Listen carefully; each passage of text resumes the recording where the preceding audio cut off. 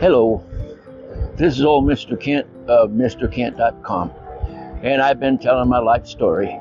And if you want to get caught up on it, there's a link at the end of this video. You just click on that. I'm 82 years old, and so far I've got up to about 1986. And so if you've been watching my channel and following, you'll notice this is a street that we cross when we're planning to go into town to the park. And we're not going to go to the park today, but I want to check a few things. And so we're going to go almost, well, actually, you'll see where we're going to go. So in my last video, I was really mean and unkind because I left what people are calling a cliffhanger. Did I get an airplane? Yes, I did. The guy was, he was hard to deal with. I had to really give in a lot, but I got an airplane and had to refinance my house in order to help pay for it. Plus, I traded my sailboat, and then the refinancing came in handy because then I had money for lessons and fuel and things like that while I was taking my lessons. So I got that, and I'll put a picture up of it. It was a 1960s Cessna 150. A Cessna 150 is a tricycle landing gear like this trike right here. It has a steering on the front as we go around the corner, and there's a different kind of plane which I'll talk about in another video. Anyway, and it carries 2 people. So it was my pride and joy. So I went to the FBO and scheduled some lessons.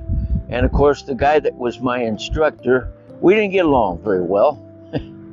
He was in mid-20s, and see, in order to get your to be an instructor, you have to get your pilot license, and then commercial license, and then get the instructor's license. So you have to take a lot of tests, and you have to do a lot of flying, spend a lot of money in order to get there.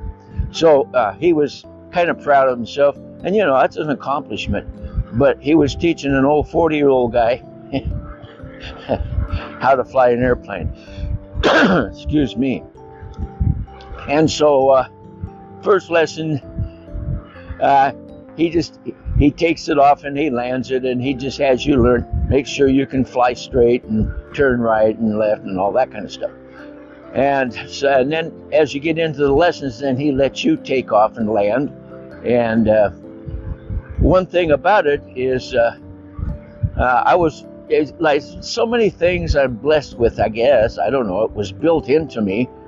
When I'd come in and land, I don't know how many times he said, "Damn, you're good." And so I've had several people compliment me when they're riding with me in my plane. But anyway, that's another story. So one lesson after another, I scared them one time. What they do is they have you, you get up there, you know, you're 5,000 feet and safely above the ground. And then they have you put on a shield so you can't see the instruments. And then the instructor puts the airplane in all kinds of strange configurations.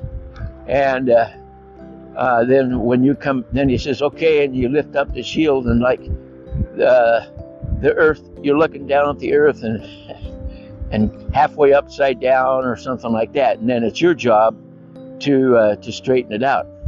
Well, I straightened it out quickly, and bolts are not 100% always the right size of the hole, or you know, you got to be a little clearance there. So the strut that goes out to the right wing where it connects to the fuselage, it just made a big snapping sound. It was scary. And he says, don't ever do that again. What I did was I jerked it into position rather than slowly bringing it into position. And then they teach you how to I don't know if you're not familiar with airplanes. A stall isn't anything to do with the engine. A stall is when you get going so slow that the plane no longer doesn't have any lift, and so then the plane just starts to, go down. And so they they teach you how to get out of stalls and stuff. So did a lot of that, and then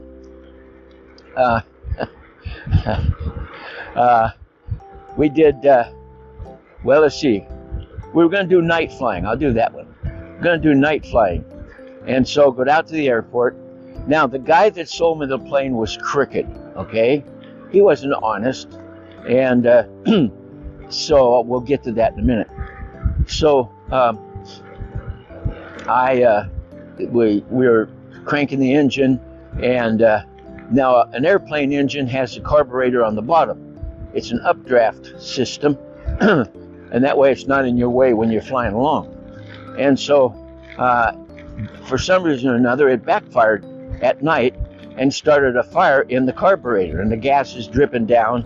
And so he said, just keep cranking. That way it would keep the flames from coming out and getting into the airplane. And so I cranked and cranked and cranked, and he ran and got a fire extinguisher and put it out. And so then he said, well, we're not going to go flying tonight. You want to make sure and clean things up, because a lot of soot and stuff like that, plus the fire extinguisher stuff. So the next day, I went out to the airport and started taking things apart, making sure that the carburetor was clean and everything like that, and put it back together and started it up, and it ran fine. So then I thought, well, this was a summer day, nice summer day. Well, I think I'll go ahead and go for a flight. So I get in a plane, I take off, and I fly around a little while. Now, I have to explain that the Kennewick Airport was originally built during the war, Second World War, to train pilots who are going to be landing on aircraft carriers. So the runway goes along, and then at the end of the runway, it just drops down like that, which would be similar to flying up to a aircraft carrier, nothing beneath you, and then all of a sudden you're on the deck. So that's what it was, and you can still, never mind, I won't go in there. Anyway, and so I was, and then down below that part, there was a park where people were, it was like a Saturday, I think, and people were in the park playing ball and flying kites, and just a nice day. And I mean, a whole bunch of people were in that park, and as I was coming over it, I could look down, I could see. And so I pulled back on the throttle and coming down, and as I'm coming down and I got the throttle pulled, and it's pretty much just idling, then all of a sudden the engine dies. And the weirdest thing, when the engine died, we'll go over here, when the engine died, it just turned out that the prop came up in front of me like that. And with all the people in the park, my first thought was, somebody's got their hand up. I can't help myself. That's the way I was. I thought, somebody's, and then all of a sudden I realized, no, that's the prop and the engine died. And I'm coming into the airport. And so, as it turned out, I was able to get it started again before I ran into the to the ground, and was able to land at the airport, and everything was fine. Then I took the carburetor off because the idle jets in the carburetor were clogged, and I never thought about cleaning those, so that's why it died. Anyway, so I'm down here to where I wanted to find out. Sure enough, see, they were going to close the road that I would normally have taken into town a year or two ago. It's right out here, and from where I came from, it comes down here, and you go into town. Well, they said it was going to be closed over the weekend, and so I thought maybe they'd have this road open to go into town. But I see there's traffic on the road, And so it isn't closed like they said it was going to be. So that's interesting. All right, well, we'll turn around. Okay, so anyway, that was a that was an exciting flight. And then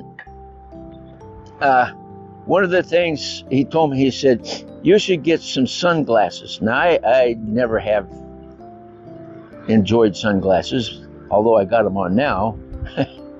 But anyway, these are clip-on. So I went and bought myself some sunglasses so I'd look like a pilot, you know. I don't know why he wanted me to buy sunglasses, but anyway, so I bought them. He said, you might need them.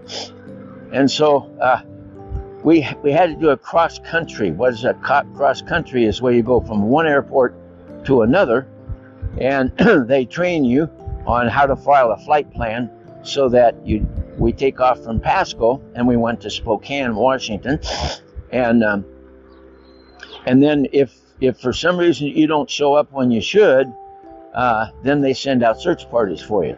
That's what the flight plan is for. And so you file a flight plan, and then you take off and you go to the other airport. So cross country is where you do that. You take off from an airport, and so we took off. I think it was a Saturday or something. We took off from Pasco, and it's about 120 miles up to Spokane, so it didn't take too long. Meanwhile, you know, I'm paying for the instructor and by the hour, and so we land in Spokane, and I had to refuel. I don't know why I did, but anyway, he probably told me to. He was mad at me on that day because the guy that sold me the plane, there was a lot of stuff that I had to work on as time went by. One of the things that I hadn't worked on was the radio.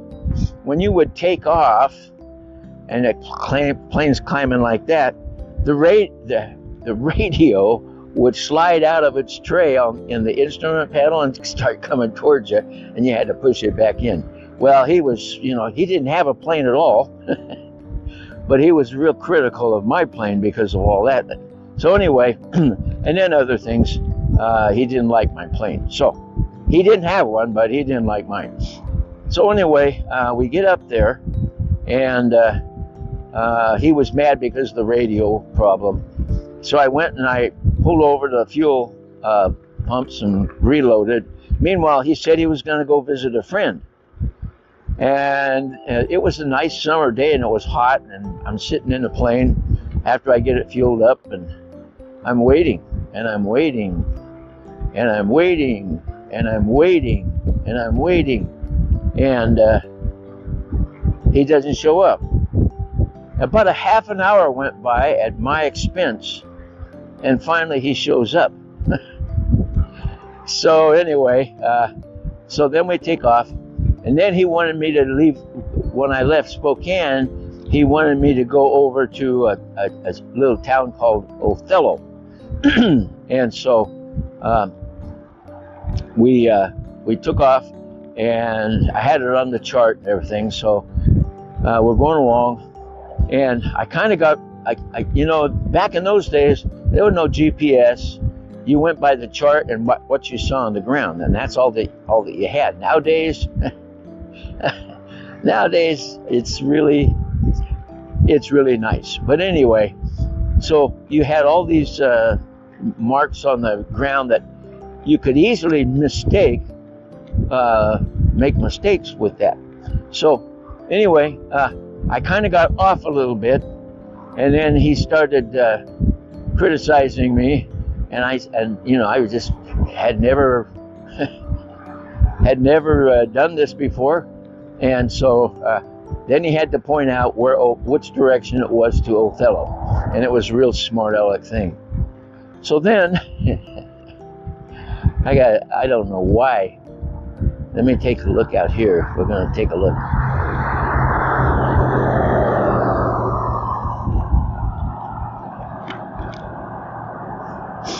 Nope, looks like the same old road. I don't think they did anything like they said they were gonna.